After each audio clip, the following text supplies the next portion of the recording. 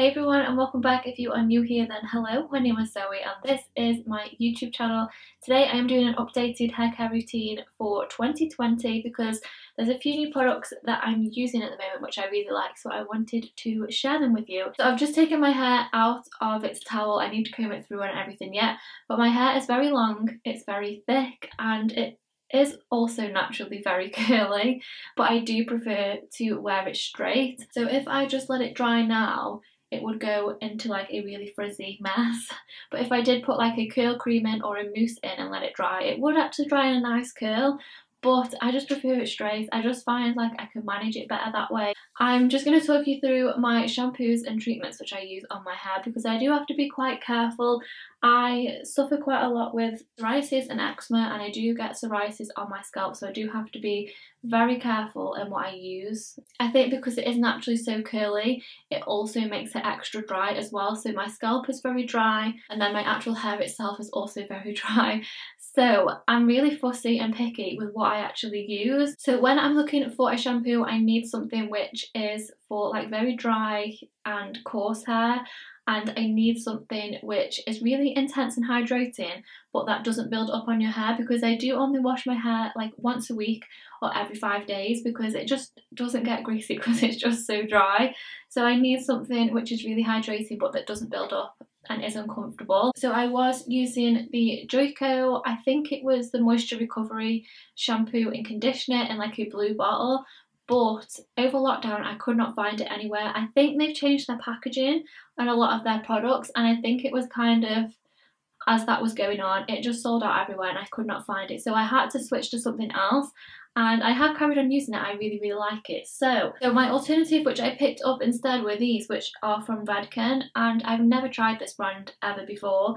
It's the Allsoft Mega Shampoo and the Allsoft Mega Conditioner, and these just had really good reviews on their website. I can't remember how much these were, but I think they were a bit more expensive than the Joico products, and I think I've got a little bit less than what I usually get in those. But these have been really nice. They do make your hair really soft. It hasn't built up on my hair at all. I have only been washing it once a week or like every 5 days, and these have been absolutely fine for me. They have helped my hair like hang on over lockdown because it's been months since I had a fresh trim, which I did have a couple of weeks ago, so these have really helped save my hair. I've used them a couple of times as well since I've had it coloured. I only had it coloured a couple of weeks ago, but it's been absolutely fine with the colour, which is also something that I look for because I don't want to pay to have my hair done and then the shampoo that I use ruin the colour, and this hasn't at all. It's been really nice. So this is my current shampoo and conditioner. I'm definitely going to try a few more products from this brand, so if you have any recommendations from Redken, preferably for like dry hair, maybe like masks and stuff, then let me know down in the comments and I can try them because I've been really enjoying those. Hair mask wise, I do love hair masks. I only really use the Joico ones though because that's just what I'm used to, and I know I really enjoy using those. So I've been using this one, which is the Moisture Recovery Treatment Balm. I really like this. This is the one I'd say I probably use the most. And then the other one that I've been using I have run out of, which is also from Joico. It's the K-Pack. It's in like it's in this kind of style, but it's in like a gold packaging. I'm sure the one that I used was the Intense Hydrator. It was one of the 4-step treatments out of the K-Pack range. I'm sure it was the instant hydrator I was using. I use a hair mask like every second or every third wash because I don't always need to use one. These just give my hair a little bit of a boost, especially when I'm coming up towards like my next trim. Sometimes the ends can be a bit bitty, but something like this just really helps just keep it a little bit extra hydrated. I've freshly washed my hair. I'd say most of the sopping wet is out now because obviously I've been chattering away. It has started to dry on its own, so I do need to brush it through. But if I had only one thing to say for this video, it would be to never ever brush your hair when it's wet.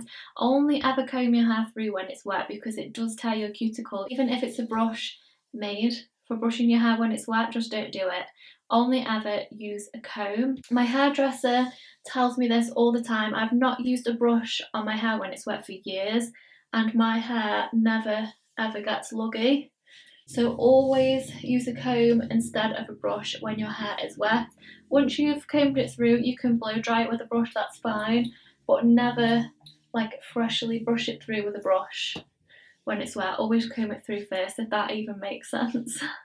So I was only using one product in my hair before blow drying or straightening, but now I'm using 2 extra products, and I have found these have made a really big difference to how my hair blow dries and how it straightens and things like that. So the first thing that I'm still using is my protein spray. This is amazing, especially if you have like quite damaged hair. So this I'm only really spraying in my front bits because I'm finding these are the most damaged, probably because I straighten these the most, and when I have got a high ponytail in, my front bits I do like quite tight, so I find sometimes these can get a little bit bitty at the front. So this is from Label M, it's the protein spray, and I've used this for years now. I used to use it all over, but now I only use it in my front sections. Okay, so my protein spray is in. The next product which I use is this, which is also from Joico.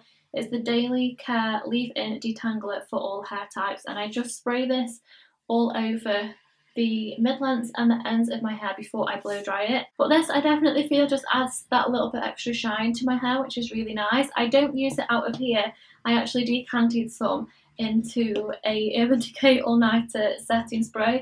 So what I've had to do on the cap is just write hair on, so I know this is my hairspray and not my facial setting spray. So with this, I literally just go to town really and just spray it all in the mid-lengths and the ends, and I do feel like this has made a big difference.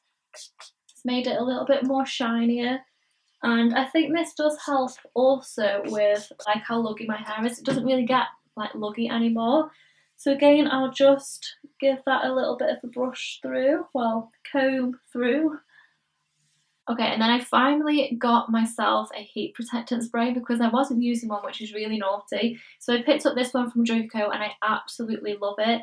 This is the Defy Damage Protective Shield to guard against thermal and UV protection. I'm very fussy because my scalp is so sensitive.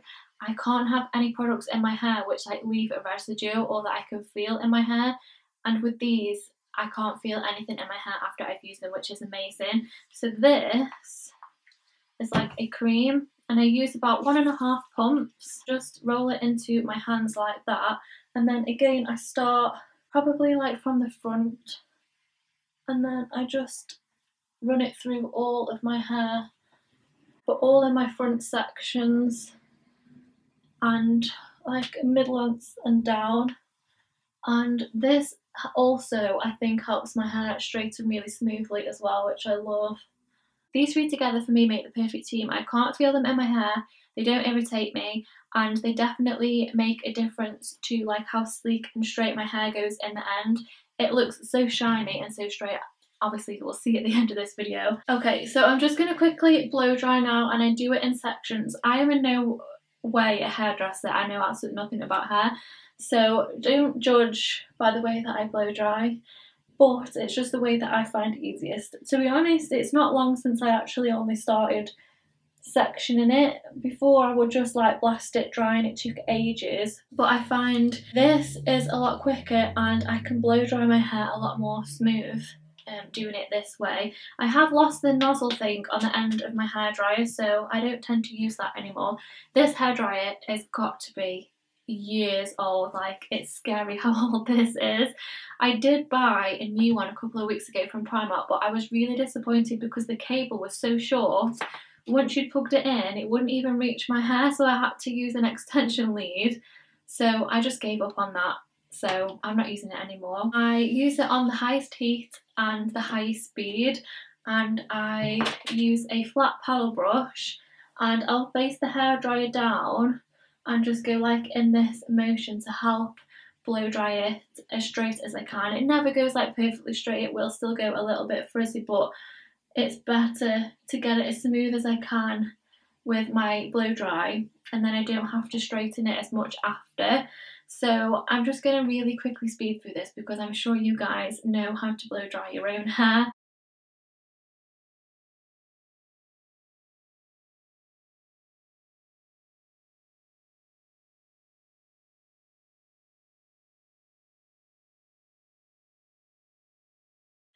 Okay, so this is how straight I can get it with the hairdryer. If my hairdresser was doing it, she would be able to blow dry it pin straight. I really wish that I knew like how to properly blow dry it, but I feel like that is a lot better than I used to be able to get.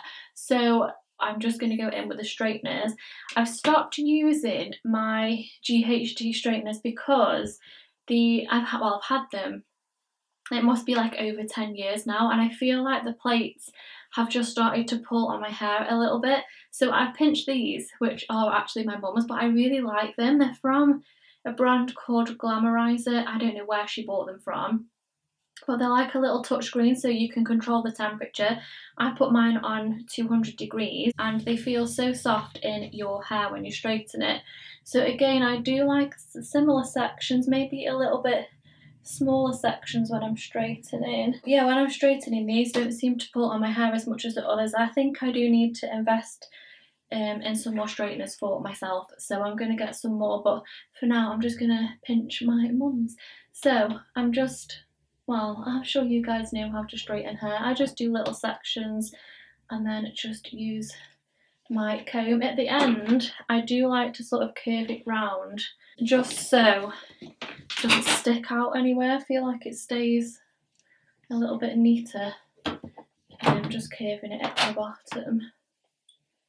I feel like if I take my time with like my first straightening after I've washed my hair as well, it stays like for so much longer, so I probably don't have to do it again now for like another day or two. I probably won't straighten it tomorrow or Sunday. It'll stay really nice. I try not to go over it too many times, maybe like 3 times. There are a couple of things that I have changed actually with hair care. So I've changed my actual brush. I haven't got it with me at the minute, but my hairbrush, I got one of those hair extension brushes rather than using like these with like the little bobbles on the end. I only use this for blow drying, but the rest of the time I use my hair extension brush instead, and I feel like that's also making a difference in keeping my hair a little bit nicer. I just try and make it so my hair doesn't get like bitty at the ends, because I hate that, and if I'm trying to grow it, then I need to try and take as much care of it as I can. Okay, then round the front I do have to concentrate a bit more because I have these like little wispy baby hair things, which I absolutely hate, because as soon as it's humid or it starts to rain, they decide to stick out and they just go so curly. So I have to really make sure that I've straightened those areas really well, just to try and keep them down as much as I can. I hope this actually looks okay, because I'm only using the viewfinder to actually see what I'm doing. Another thing that I have stopped using is these Invisibobble things. I very rarely wear these now. I used to absolutely love these, but because when I have my hair up, I like it like quite high and I like it quite tight on my head as well.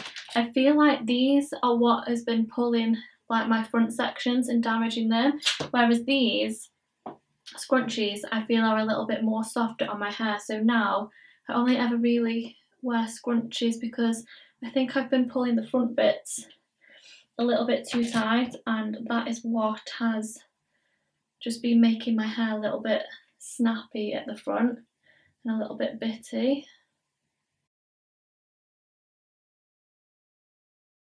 Okay guys, so that is my hair care routine, all the products which I'm using to get my hair really super sleek and super straight. It's so soft, I love it when it's freshly done.